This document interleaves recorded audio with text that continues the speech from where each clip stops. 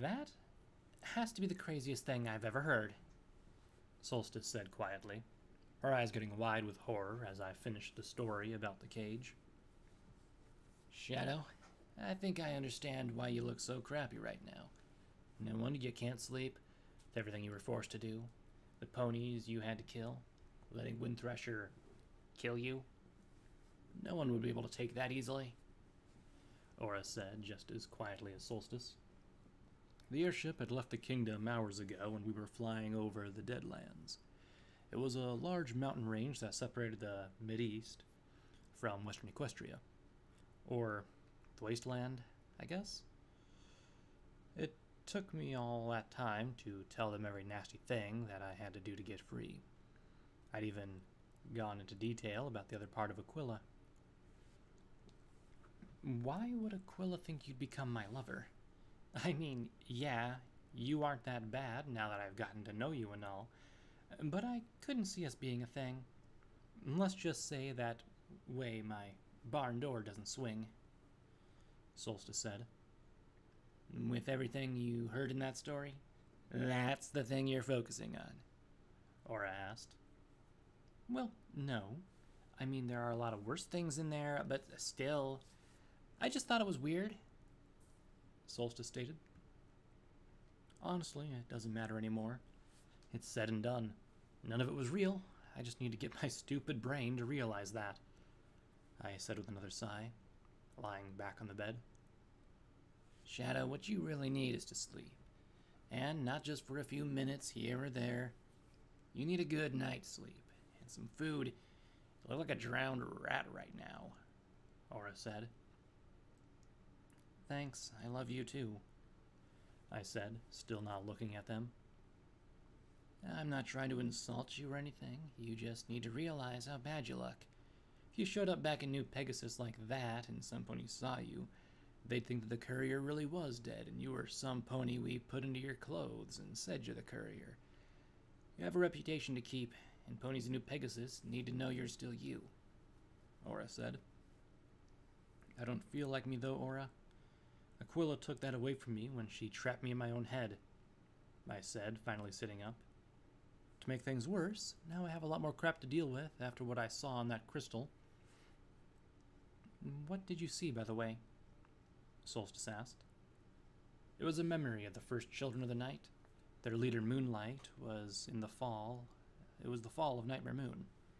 Well, that's what it was labeled as, but I think it was more about this monster that was locked up in the castle at the time, I said, then told him about what I'd seen in the memory, leaving out a few things.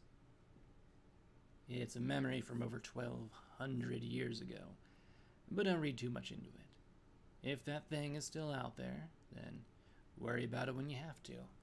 Right now, let's just worry about getting you back to your old self, Aura said, still sitting on the bed next to me. I don't know if I can, I said with another sigh. I know you can. You just need a little help, and we can both do that for you, Aura said, looking over at Solstice. Yeah, count on us, Shadow, Solstice said with a smile. I couldn't help but smiling as well. Okay, I'll try. That's what we wanted to hear. So first things first, you need to get some sleep, Aura said, digging in a satchel. Easier said than done, I replied. Aura pulled out a small jar with a red liquid inside. Nope. Easier done than said this time. This is more medicine I got from Sheena. She said it'll help you sleep and make sure you have no dreams. We don't have much, but with a few nights of dreamless sleep, maybe your body will be able to cope with what happened and you'll start feeling better. Is that safe? I heard REM sleep is where you dream and that's the most restful part of the sleep process, I asked, taking the bottle. If it's from Sheena, then I'd say so. Just drink it and rest. Don't worry about the rest of your deliveries. I'll take care of them while you're sleeping, Aura said, getting to her hooves. I'm kind of enjoying this whole courier business. What'll you be doing, Solstice? I asked as Aura kissed me, then headed out the door. I'll keep an eye on you. Sheena said that if you start showing signs of waking early, or if a dream's coming through, then I have to wake you up with another potion, Solstice said. I thought this was safe-ish. Wait, how are you gonna know even if I'm dreaming anyway? I asked. It is, but she wants me to be even more careful with you, Solstice said, pushing me onto the bed to lay down. To your question about how I know if you're dreaming, it's easy. Your body language will tip me off. Now drink that and go to sleep. Yes, mother dearest. I smiled and drank the potion down. Oh, that's earthy. Why do all these things have to taste bad? It's like sour candy dissolved into dirty dishwater that some pony spit in. She just rolled her eyes. Oh, shut up, and... I never heard what she was going to say after that, because right then my eyes closed and sleep finally came. It was like they said. I didn't have a single dream, or a nightmare as I slept. For the first time since I broke out of my cage, since I took back my wreck of a body, I got a full night's sleep. When I woke again, my mind felt clearer than it had over a week. My body had more energy, and I finally felt a little like my old self. When I woke, I found that I was still lying in the bed. Solstice was sleeping on the floor next to the bed, snoring as loud as Stardust does, and I could feel the airship still moving with a quick pace. The sounds of the new crew moving around on deck, the shouts of Elliot as he gave orders to them, Captain Gunny's laughter, and Sunspot yelling for him to shut up. I yawned, then stretched as I got back to my hooves, then poked at Solstice. She groaned, then opened her eyes, wiping some drool from her cheek. Hey, Shadow. I must have fallen asleep. It's fine, I said, looking at my pip buck to see what time it was. My eyes went wide when I seen that I had been sleeping for about 12 hours. How are you feeling?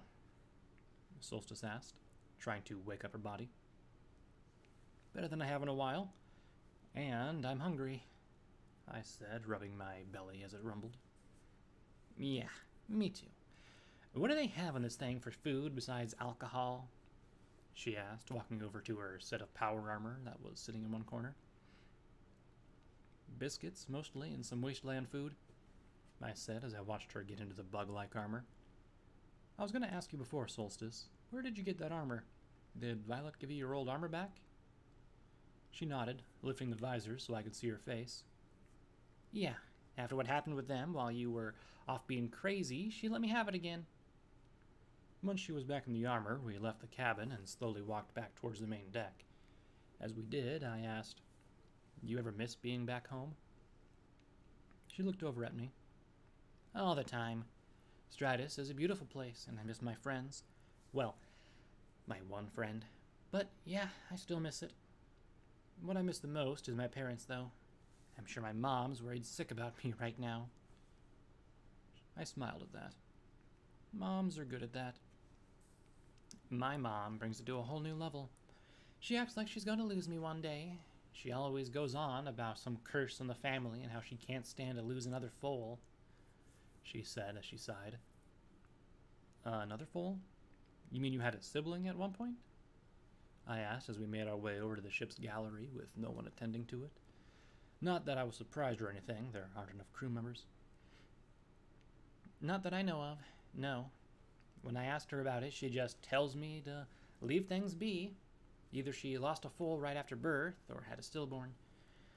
I'm not sure, but if I try to bring it up, she'll change the subject and make herself a cocktail, Solstice said, taking a couple biscuits. So your mom believes there's a curse on the family? That's because Aura's family and mine are the same way. She rolled her eyes. I'm not surprised. All the descendants of the children are like that. Well, all but one, that is. Wait, you've known that you're a descendant of the children of the night? I asked. She shrugged. I've known my whole life. It's no big family secret. We have old pictures in our house of my distant grandmother, Cloudy Nights, in our home.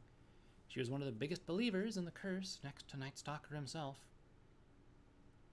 Odd, because I thought she lived to be really old, I said as I took some biscuits and a dried apple. She did, but she also suffered a lot in her final days. She went a little nuts at the end, I believe. She was in pain for most of her older life from some strange illness. She lost 2 of her children to sickness, lost her first husband to an attack in the wasteland, her second husband died to assassination, and her last one, the one who she had my family line with, killed himself. Mom says that one day she was found in her room dead. She'd put a bullet through the back of her head. She was almost 90 years old, and she still managed to kill herself in the end, Solstice said sadly. I didn't know she killed herself, I said. Most ponies don't. My family's kept it a secret a long time. She was very depressed for most of her life, she said as she sat down on the deck to eat. Does your family know a lot about the Children of the Night? I asked, sitting next to her. Not about Nightstalker or Greta, but my mom knows a lot about the other family and Thunderlanes too. Surprisingly, maybe, a little about Lightning Dust after Nightstalker was banished, she said. What happened to Thunderlane? I asked. I heard something in one of my mom's memories that Greta killed him? She might have. She found him a couple of months after Nightstalker was banished. She attacked him while he was on patrol and killed his entire squad. Then she threw him into a vat of something. I'm not sure if it was taint or radioactive waste. Either way, he managed to make it back to Stardust with the help of another Enclave patrol who found him. He told them what happened while he was being taken to the hospital. Later, he died from the damage done to him from the stuff, and he was thrown in. His oldest son took over from that and tried to start a small war against Greta's talent company, but it didn't go far. He was pulled from power after the first attack and almost branded himself for going against the rest of the council, she explained. Damn, so Thunderlane didn't hold power for long after Nightstalker left, I said. No, he didn't. After Nightstalker's betrayal and after how Thunderhead's son acted, the Enclave as a whole passed a law that made it so Nightstalker's family and Thunderlanes wouldn't be allowed to hold power in the Enclave for at least 100 years after that. Lightning Dust herself helped pass the law while she was in Thunderhead, and she would have lost her power too if she hadn't divorced and renounced Nightstalker before Hoof, Solstice said. You sure know a lot about what happened back then, I said, eating another biscuit. Solstice shrugged. My mom's worked in intelligence for a long time. She's also a historian. I grew up with her, talking about things from the past. Your mom's name's Fairy Glitter, right? I asked. Yeah, but how do you know that? She asked. Doorstop told me. He had me send a letter to her a couple weeks back, I said. She rolled her eyes, then cursed. Damn it, I guess you would know then. What, that Doorstop's your uncle? Yeah, I found out that about a day before Aquila took over. I take it you knew too, I said. Yeah, I knew since I first met him. Well, sort of. I knew Mom's brother was named Doorstop. When I met him, he reminded me a lot of my grandpa, so I thought that he must be the same pony. I wasn't sure at first, though. Not fully. I finally asked him about it while we were helping the cadets in the kingdom, she said with a little smile. You two are a lot alike. I don't know why I didn't see it sooner, I said. We're not that much alike. I don't practically scream at every pony, she said, giving me an offended look. I laughed. You are too. You're both brash, tough, and thick-headed, though I'll admit you are not as loud. I guess you're right, but still, I don't like being compared to him. Honestly, I don't like being compared to anyone in my family. Mom likes to say I'm a mix of her brother and her, quick to anger, tough, but also with a soft side too, she said with a sigh. Your mom must be kind, I said. She is, like, you have no idea. Even though she's just as strong, tough, and thick-headed as Doorstop, she always tries to find the best solution to a problem. She doesn't like to yell. She'd rather talk it out with some pony than get into a fight. But if she does get mad, well, damn, she's scary. She can even make my father cower in fear, and he's the bravest pony I know, Solstice said. I looked down at my hooves. I wish I could have grown up with a family like that. My whole life's been about me being sick or having Aquila inside me. I don't know what a normal life is. Never really have. She nudged me with a hoof. Hey, don't get down on yourself. You can't change your past even if you want to. You need to just look forward and try to make sure that your future is happy. Anyway, why did you ask about my mom?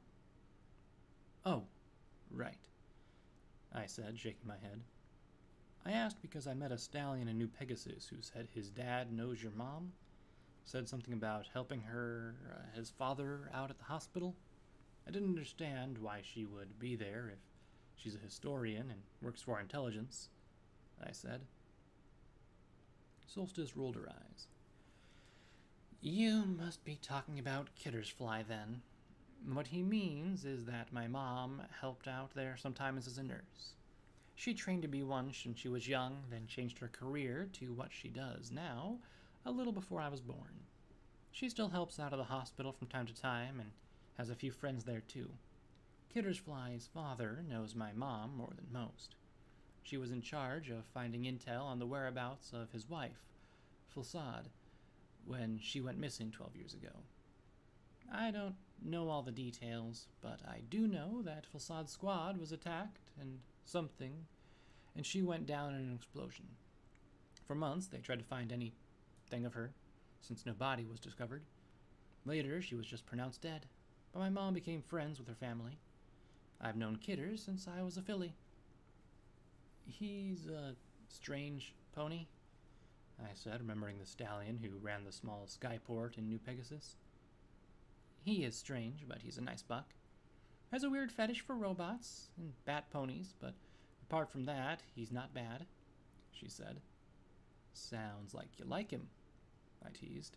Ew, no. He's more like a good friend, and he's like 12 years older than me, so... Ew, she said. So no buck friend for you? I said, still teasing. What is with you in trying to set up your friends with ponies, huh? She asked, glaring over at me. Oh, so we're friends now, huh? I thought you hated me. I teased more, this time letting my smile come to my face. I mean, I guess. I haven't really thought about it. I mean, yeah, I did hate you at first. I thought after the stuff I've helped you with that we were just friends already, she said shyly. I guess you're right. I mean, you didn't have to help me back in the kingdom, or help us with Stardust, or help when my mom attacked, I said with a bigger smile. Yeah, I'd like it if you were one of my friends, Solstice. Good, because I don't make friends often, she said with a huff. That's because you come off as a bit of a cutthroat bitch, I teased. Yeah, and don't you forget it, she said, then started to laugh. It was a nice sound, light and full of joy. I realized then that I'd never heard Solstice truly laugh before. It was nice. You know, when this is all over, I'd like to meet your parents, I said. I think they'd like you, honestly. Dad's always liked your father as a council pony, and respected him for his rank in the military. And you have this whole, I'm a poor abandoned filly sob story that would make my mother fawn all over you, she said, giving me a smile. I leaned back into the railing.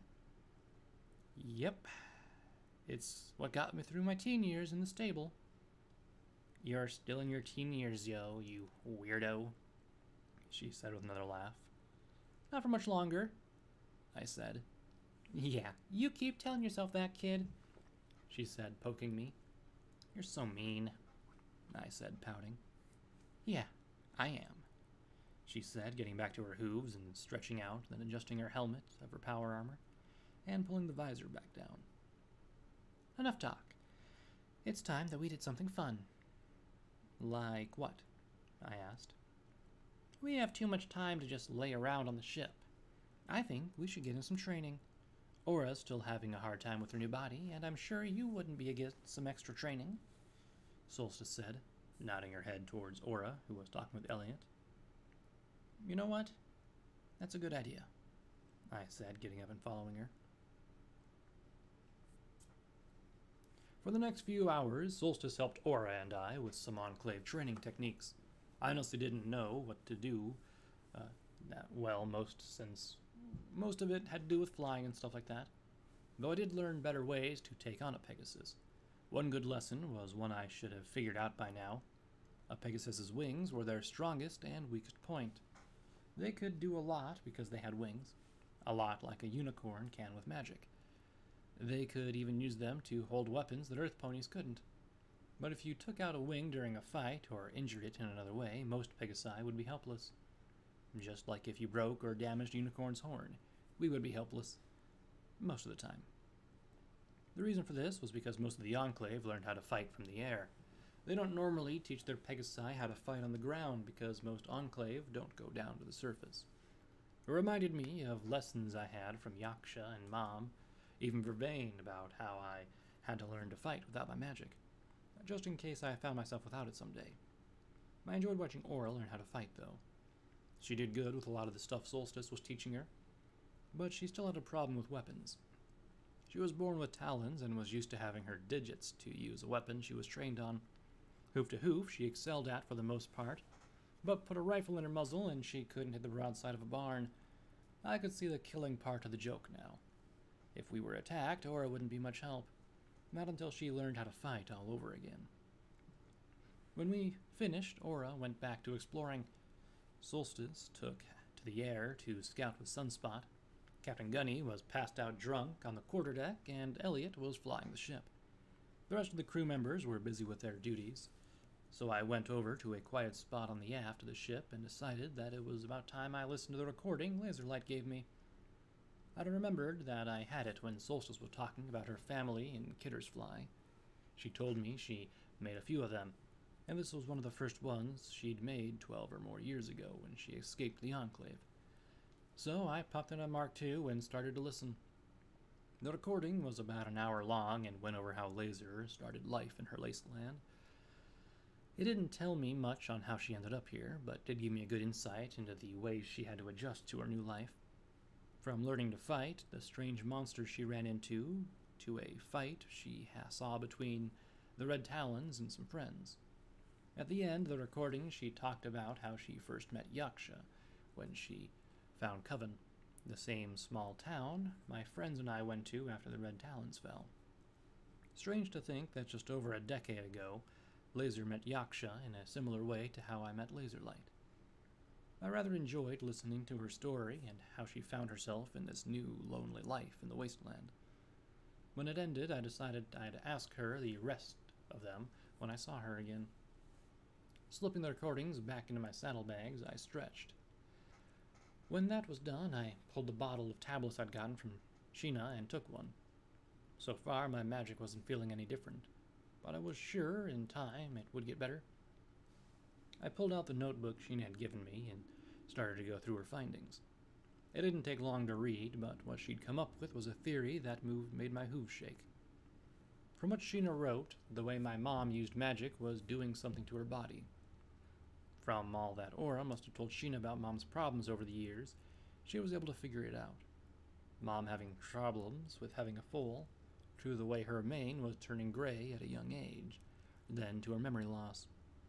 Mom's body couldn't take the strain from the unnatural flow of magic that was passing through her. Sheena believes that if Mom kept it up, her body would eventually deteriorate enough and fail, and she'd die because of it. The thought of that scared me. I just got my mother to start trusting me again. Now I could lose her forever, all over the strange magic she used to fuel her spells. I was going to have to show her this when we got back to New Pegasus. For now, I'd have to hope everything would work out for the better. So after putting the notebook away, I got to my hooves and went over to get some food and water. The cloudy sky was getting dark as I walked closer to the food barrels. I noticed a light in the southwest. Ignoring my stomach, I went up to where Elliot was steering the ship and asked, "What's that light in the distance?" The pony griffin looked down at me with a smile. "Have you been away from home for so long that you don't recognize New Pegasus?" My eyes widened as I realized that I didn't know where I was. In the distance, standing tall and proud, was the Lucky Horseshoe.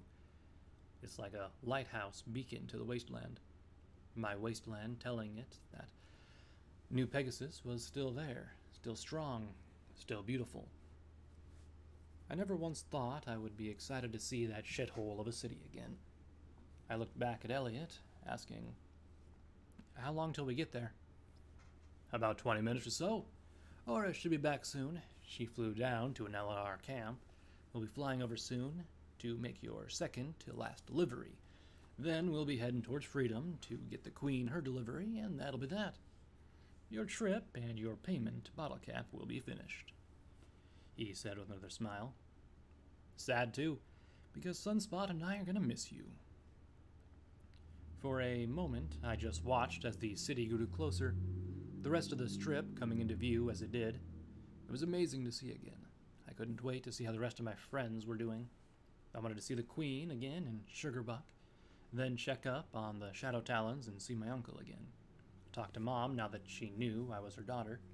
I wanted to hug Stardust and Wingnut, give Bite a hard time, but most of all, I wanted to apologize to Windthrasher and hope that she forgives me for all the wrongs I've committed. All those feelings died when Dora landed on the deck, panting hard with eyes wide. I ran down to the main deck, asking Aura, "What's wrong?" "The NLR camp is gone. Every pony there is either dead or fled.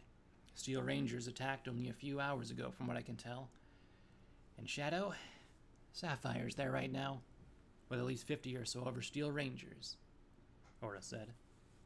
"I only got away because I caught them by surprise. They thought I was Enclave of open fire." I ran to the railing, and sure enough, not far ahead of us, I could see the smoky remains of the camp and Steel Rangers roaming around the area. A few of them pointed up at the ship high above. One even tried shooting a rocket at us, but it missed. We were outside of its range. Either that or his missile launcher was crap. I looked back at Aura, asking, "How do you know Sapphire's down there?" "I saw her. She had her helmet off. She changed her main color again and stuff, but I know it's her," Aura said. "I need to contact the Shadow Talons. The Steel Rangers are too close to our new territory. We haven't made a treaty with them yet." "Fuck this," I said, lifting my Mark II and switching to the intercommunication system. This time I didn't contact Bite. No, I picked the other channel on it. Pipbuck 3000, Mark II SL. I brought it to my lips once the connection was made and said in an angry voice, "Elder Sapphire, I hope you're getting this. This is Shadowstar, and I think it's about time you explain to me what the fuck happened with Elder Appleslice." A second later, Sapphire's voice echoed out of the Mark II. "Shadowstar? I could have sworn you died over a week ago. I guess Mr. New Pegasus isn't always right when he reports." "Cut the crap, Sapphire. Tell me what you did to Appleslice and why your Steel Rangers attacked the NLR camp," I said angrily. "Oh, I'm guessing you're close. Are you in the crappy-looking airship overhead? I'd say I'm surprised you'd take a ride from a nutcase like Gunny, but we are talking about you. You really aren't the best mindset after all the crap you've pulled since I last saw you, Shadow," she said, her voice also filled with a bit of anger. "You don't have the right to call me out for my wrongs, Sapphire. You're the one who killed the Elder. And for what? Power?" I yelled. "Don't talk about things you don't understand, child. I had good reason for killing Appleslice. Trust me, if you knew what she was really like, you'd have done it too. As for me taking power, that was more Star Paladin Noodle Cup's idea, not my own. At least I haven't gone around destroying towns or buildings because I'm angry at the world," she said. "Fuck you, Sapphire. I don't need a pony like you telling me off for that shit. Hell, it was not guilt over both times I used that weapon," I said. "Maybe you do. Maybe you don't. Still, it sounds like we need to talk. How about you come down here and we can talk this out like adults? One-on-one," she said. "I'd rather blow you up with the plasma cannons on this ship," I said, growling with each word. "Shadow, if you don't come talk to me now, I'll have my Rangers blow that thing out of the sky. Then if you survive the crash, we'll talk. Or you can make this easy on yourself and meet with me. I know what you did to Box Tape. What happened to Cartwheel? Why you stole that super weapon. And when we're done talking about that, I want to know where that filly from Trotston is, because she has something that belongs to me," she said, her voice full of anger. "The Mark IIs don't belong to the Steel Rangers. You're lucky you have that one that you do. Now answer me, or I'll just let my friends kill all of you, and then take back the Mark II I gave your elder in the first place," I yelled. A deep, menacing voice came back this time from Sapphire as she said, "Meet with me on neutral grounds, or I'll have the Steel Rangers I have stationed in Freedom destroy the new Shallow Talons base. And make sure they kill every Griffin that tries to escape. I know how much you care about the runaway Red Talons and the Queens. I'll go after them next, and so on, until Freedom is run by the Steel Rangers. I may even go pay a visit to that Alicorn colony in Frosty Summit. I'll admit I've always wanted to kill one of those things before. Now, what do you say, courier? Do you want to dance, or do you want to talk?" Footnote: Level up. New perk added. Explorer. From your many travels, you've sure got a lot of locations marked on your map. Your love for travel has caused you to also miss a few things along the way, so Stable Tech has taken the liberty of adding all undiscovered unique locations to your map.